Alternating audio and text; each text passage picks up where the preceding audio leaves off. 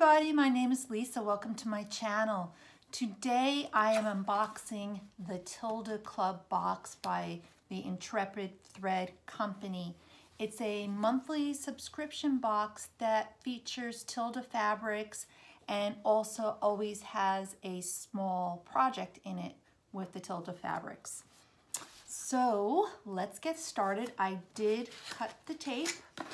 I got this yesterday, but I didn't open anything.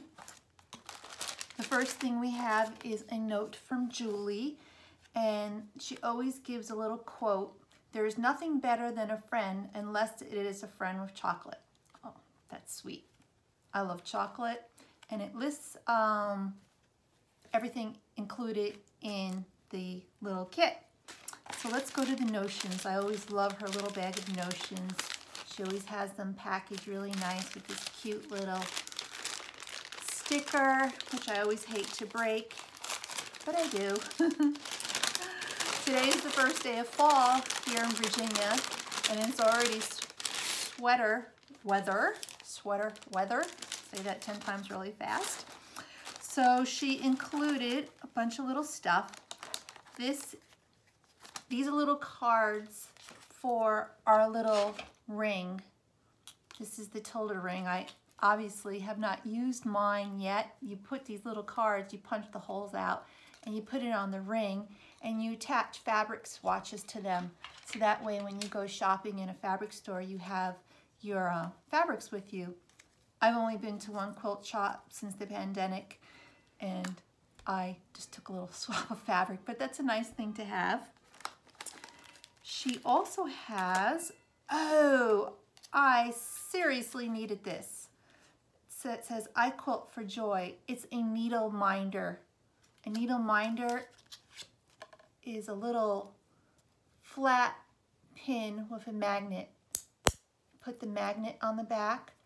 So that way when you're hand stitching, or I do a lot of cross stitching, you just attach this to your fabric and it holds your needle in place. I love this. I don't have a needle minder. Thank you, Julie. This is awesome. There's another bigger card, some elastic ribbon, and another elastic ribbon. So I'm sure it's for the monthly project. And this is sweet. These are snips. And I have a pair of purple snips I use all the time. They're not over there. They're probably at my sewing area. But these are pink, and they're a little bit different than the snips I have. Oh, very nice. Just go like this. Sweet. Looks like they're made in Japan. I love these. I'm always using snips. Awesome. And then we have some Godiva chocolate, which I give to my son. So let's see if I covered everything in there. Let's see. Pink handle thread snips. We got the enamel badge with the magnetic back, which I'm almost positive is a needle minder. What did I do with it? Let's see. If, I don't want to take out a sewing machine needle. Yeah, it's gonna stick. So I digress. And then we have a project for, let me show you the project before I get to the fabric. It's a mini composition book cover, and I just love her projects.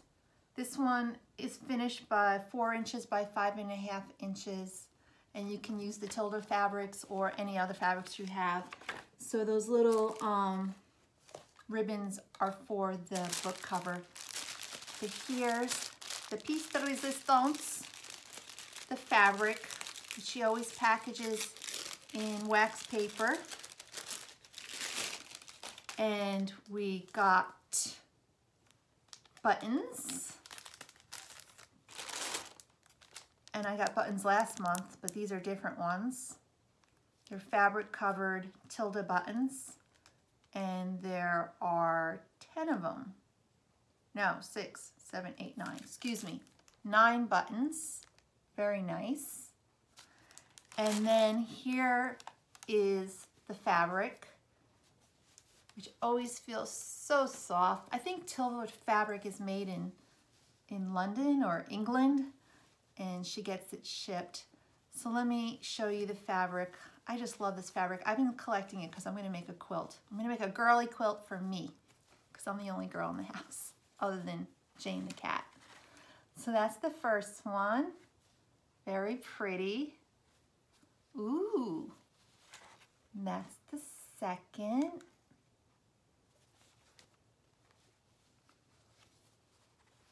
Third. So like, you either love Tilda fabric or you don't.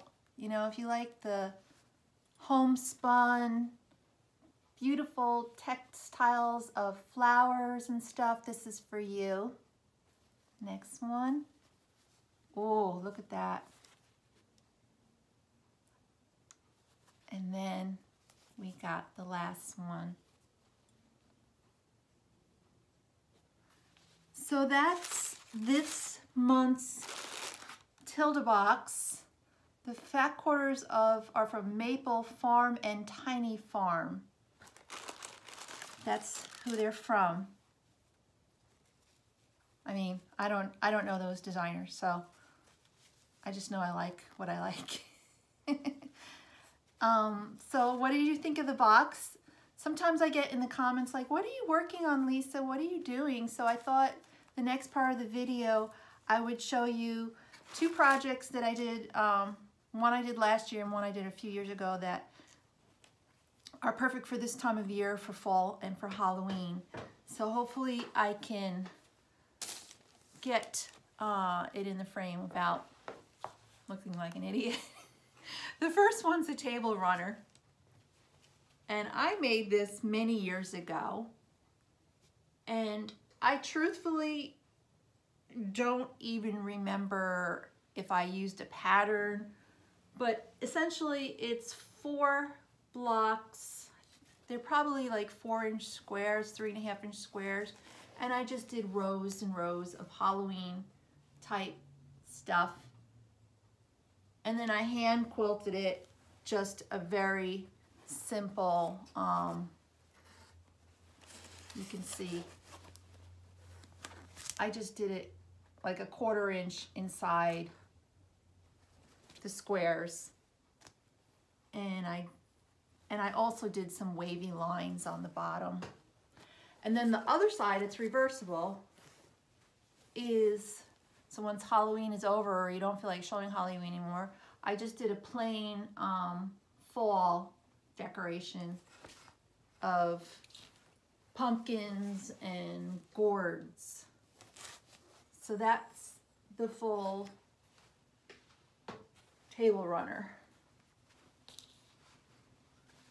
And I put it out. I have an island in my kitchen, and I did that. And then last year I made this. It's also double-sided. The first side is a bunch of Halloween fabrics. And then the second is also Halloween, but just plain. And I purchased all these fabrics at Joann's last year, and it was very inexpensive. And what you do to make this, and I will put in the instructions, I think where I got it from. What you do is you just do strip quilting. So I did 1, 2, 3, 4, 5. 5 strips, okay? You just make a long strip, 5 different fabrics. I don't remember the distance between it. And then you take your ruler, and at an angle, you cut all the triangle pieces, and then you sew them all together using, everything is with a 1/4 inch seam. After you cut your triangles out, you sew it together to make this shape. And then I added a backing fabric. And of course I have some, you know, quilting in the middle, like some muslin or something. And I binded it The binding is, you know, not one of my better jobs of binding, but it really doesn't matter. I'm more of the line of getting it done, not being perfect.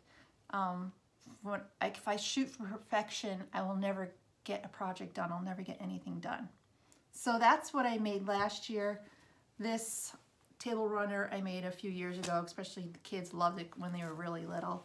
Now they're not little anymore. And the last project that I'm working on, which I'm almost done with, is Into the Woodlands. It's from one of my other subscription boxes that I get called Little Box of Figs. And I made this. I have to add some of the, hello, I have to add the borders, but then I'm gonna buy some more fabric and create a lap quilt out of this instead of making it a wall hanging. So I'm gonna purchase something with the red material and hopefully finish it up.